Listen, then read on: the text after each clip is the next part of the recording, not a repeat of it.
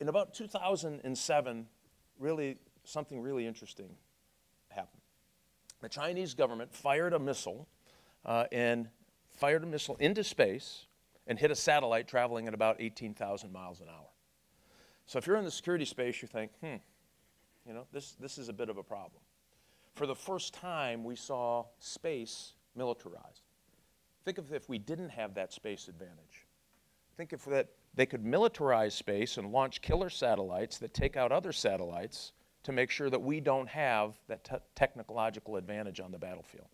So if you're a country like China, they're starting to build their carrier fleet. They're on their second carrier.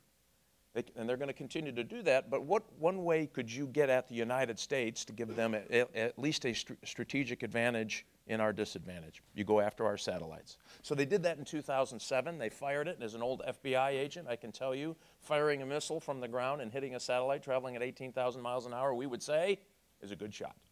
Just to show you that the rest of the world perceives what we do. Now, even if we don't mean it that way, they're perceiving that the United States is pulling back from the world. That we just don't have the courage, the guts, the fortitude, the interest in staying engaged diplomatically. And with, there's nothing like diplomacy, says the Seventh Fleet, right?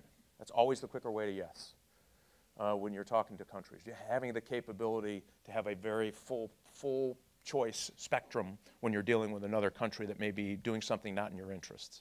So when the world perceives we're pulling back, they're going in. That's why you see North Korea, who, in spite of pretty strong warnings coming out of the White House, fired another missile. And we saw them, and I don't know about the rest of you, but Kim Jong-un doesn't give me a lot of faith in what we would call rational behavior. Think about where hackers have gotten into. Told you about the hackers getting into the uplinks and downlinks of our satellite systems. They have taken an autonomous car and slammed on the brakes at 70 miles an hour. You buy your child a Barbie to play with, and you want to do the great thing. So it's a granddaughter or a daughter, and you buy this Barbie, and you say, hey, go have a good time. I'm going to be in the kitchen doing whatever I'm doing, or doing some reading. They're in their room playing, and it's interactive, right? It's an interactive Barbie, so you can talk to it and talk about hairstyles and clothes and Malibu and all that stuff, right? They have found that hackers have been able to get into that and communicate to that child in your house, in the back of your room, right? That's happening. So there are different estimates on the size of the dark web, and the reason no one actually knows, it's very hard to map. We're getting better.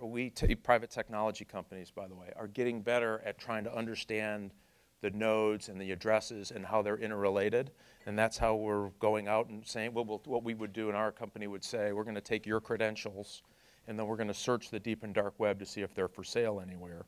And that's how we would get at it. And through that process, what we have found is you can start to map the deep and dark web. I'm not a big fan of Bitcoin. I know a lot of people are excited about it. It is just, everybody familiar with Bitcoin? Yeah, it's a currency that's backed by a mathematical algorithm. There's no currency backing it up. There's no gold. There's no government. And that's primarily used in illicit trades, right? The Silk Road was drugs, which was unbelievable, but they use it in human trafficking, and every international organized crime event you can think of is what they're using it in. And so I argue that the government should look at some way of requiring, if you want to, I'm for all commercial enterprise, but you're going to have to clearly demonstrate that you can back up your currency. Because right now, it is completely used for the purpose, well, not completely, but 98% used for illicit activity. And because we can't quite map that whole deep and dark web, they keep moving it around.